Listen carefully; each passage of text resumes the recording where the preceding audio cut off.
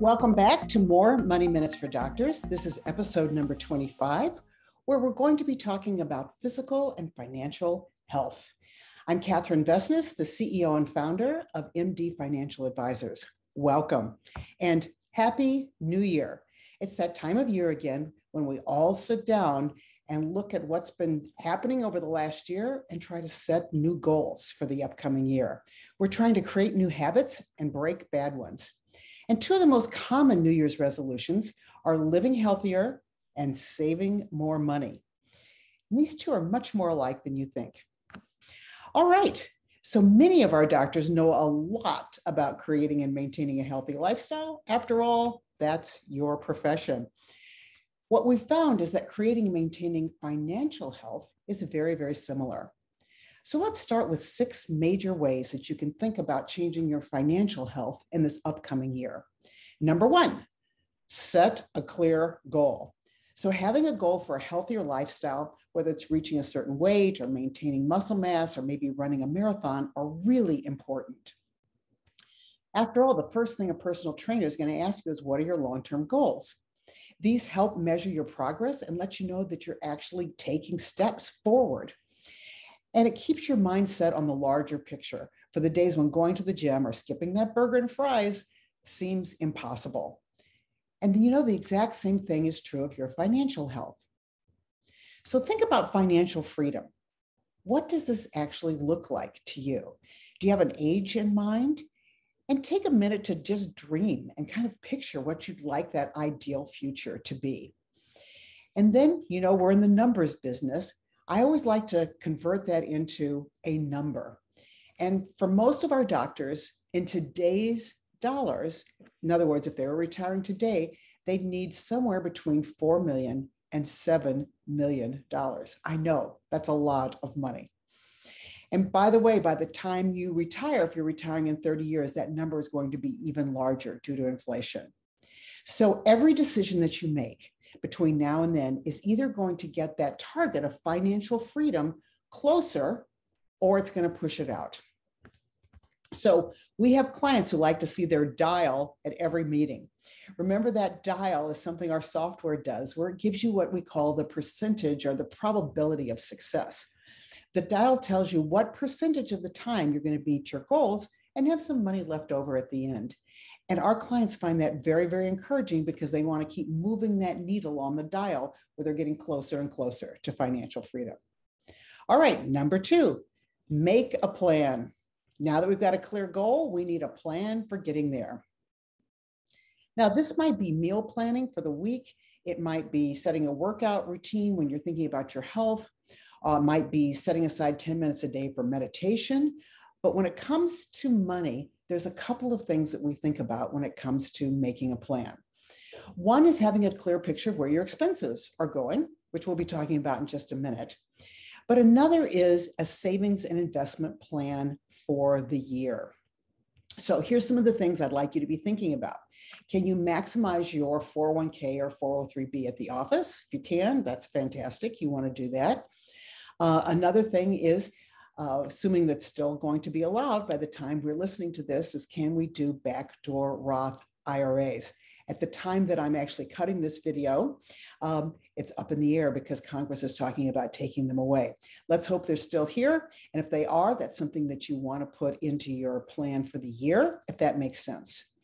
Other things you may want to think about is how much do you want to contribute to your brokerage account every single month? That's always best done on automatic pilot. Have it taken out at the first of the month. You probably won't miss it. So that's making a plan and getting it in writing. The easiest way to prioritize savings, we've found, is not so much about going in and checking your budget every month. I'll be frank, I don't do that for myself, and most of our clients find that very tedious. But the best way to prioritize savings is just putting it on automatic pilot. As I mentioned, we just have that first check coming out of your account after payday, goes right into your savings and investment accounts. That way you're paying yourself first, and anything that's left over, you should feel free to spend. Have fun with that money. You've worked really, really hard for it. All right, number 3, start slow. Now, you never start training for a marathon by running 26 miles on day one, and you won't become a millionaire and debt-free on day one either, but you can get on the path for reaching your goals. Now, we always like to start savings with an amount that you feel is sustainable and maintainable. So yes, when we crunch the numbers for you, maybe an ideal plan for you is that you're saving $5,000 a month in your brokerage account. For some clients, it might be even 8 or 10. Very often that's not doable, right? You've got kids maybe, or you've got medical school debts. You've got other things that are going to be taking priority first. So we want to start with what's doable. We need a doable plan for you. And then every few months, we're going to take a look at that and see if we can increase it by 3 to 5%. And once again, I find most of our doctors don't notice the money is missing. This happened early on with one of our doctors. She's lovely. Her patients adore her. Money wasn't her thing. Numbers, just not her bailiwick. So I got her saving, I don't remember now, I think it was maybe $750 a month. And then a couple months later, we raised it to $1,000, and then we raised it to $1,500, and we raised it to about $2,000. And you know what? I know she never missed it. And the reason is, later, she came to me and says, I can't believe there's so much money in my investment accounts because I'm only saving $750 a month. I said, no. We started at $750. You're now up to about $2,000. Once again, she had never even missed it. And I think there's something that happens on a subconscious level here. When you pay yourself first, it's like the rest of the expenses stay within your budget automatically that month. It's like your subconscious knows how much you've got to work with. Now, a couple of other things you can do to start slow is making a plan to bring your lunch from home. Yes, I know some of you are like, no. And you know what? If you get compensated with free lunches at the hospital, no problem. You can skip this step. But for me, pretty much every week, I spend part of Sundays, not long, making all of my lunches for the week. It's incredibly rare that I actually eat out.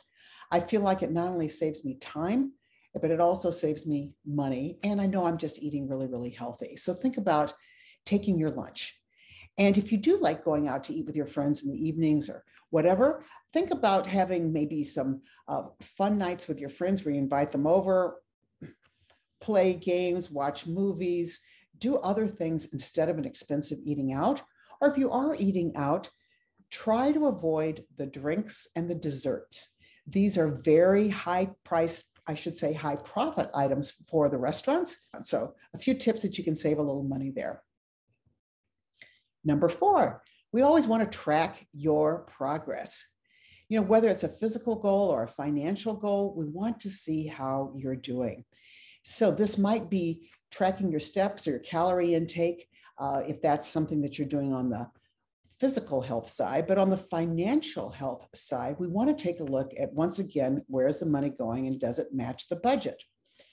We actually found that people who track their spending in one study spent 17% less. Now think about that. If you're making $300,000 a year, and maybe you're taking home $200,000 after taxes, then a 17% spending less is a whopping $34,000 a year. Now, wouldn't you like to be adding an additional $34,000 to your investments or maybe your kid's college fund? So the good news is with our clients, the software we provide for you does this for you, so it doesn't have to be labor intensive. If you're not one of our clients, you might want to consider one of the online apps like Mint to, once again, track that spending, making it easy for you, and then checking it periodically. It can be a huge, huge surprise. Now, number 5, think about having an accountability partner. I know this is really important for me when I'm working with a nutritionist. It's somebody I've got to check in with, let them know how I'm doing. I think this is where your financial advisor can really help you keep on track and help coach you over the tough spots. And it's always easier when you've got somebody that you've got to report to who's got some experience and can tell you how you can get through those areas that you're having some trouble with. Maybe that's you feel like you're spending too much money and you need some help there. Or very often we have clients where one's a saver and the other's a spender. And we like to sit down with both partners and kind of come to some happy medium so that they're both very happy with where their finances are going. So this is a really big part of our job, is really being a financial coach. And a very typical things we just want to ask is, how are you doing? How is this working for you? Do you feel like those savings goals are okay? Are they doable for you now? And by the way, do you think you can increase them a little bit? Because that's going to help you get to financial independence that much sooner. We also want to know what their roadblocks are. And pretty much there's not a roadblock we haven't seen that we can figure out a way around. So once again, work with your financial advisor. That's why they're there. Number 6, be realistic. Now, most long-term fitness plans come with cheat days or rest days between workouts. Now, the same idea, I think, applies to savings. While working towards those big goals like financial independence, we don't expect our doctors to pass up on everything just because it costs a significant amount of money. We recommend some fun money accounts. And you know what? I want you to have fun, and I want you to enjoy the fruits of your labor. You have worked really hard to get where you're at. You've put in a lot of hours, and it's cost you a lot to get your education. I want you to enjoy all of that. So one of the things we like to do for clients is set up a fun money account. Sometimes I call this the mad money account. Go mad spending it. And these are extra accounts for clients where they can set aside, maybe it's vacation money or new furniture for their living room. Maybe it's a new car, or even a vacation place. It's something that you don't have to have, but it's something that you'd really like to have because you think it would enrich your life. I'm all in favor of that. I just don't want that to sabotage your investment goals. So let's have a special account. And when there's money in there and you want to take the family back to their homeland, in my case, it'd be Germany. My husband would be Greece. Great. If there's money in that account, take the trip, enjoy it. If there's not money, then wait a few more months until there is, and then you can take it without worrying that it's going to sabotage your savings and investment plans. I also think the fun money account can help you avoid credit card loans. Sometimes it's tempting to get that living room furniture and then finance it. But this way, if you've got that account, you can pay cash and not have to worry about incurring any debt. All right. In conclusion, just like you need to eat your calories, a certain number of calories based upon your workout and diet plan, your financial goals are pretty much the same thing. I cannot eat everything I want and look and feel the way I want. If I did, I'd probably weigh 300 pounds. And the same thing with our doctors. Yes, you make a lot of money, but it's not an infinite amount of money. And we have to put your spending on a budget too, to make sure that you can reach those goals that you had in mind for this year. So remember, your future self is going to be very grateful to you for the actions you take today, because they're going to help you get closer to your goal of financial independence. For further questions, or if there's something you'd like us to cover in a future episode, please reach out to us at info@mdfinancialadvisors.com. And please don't forget to like us, subscribe, follow us on social media at MD Financial. And I recently read some of the lovely reviews that you've left for us. I so appreciate them. Thank you for those very, very kind words.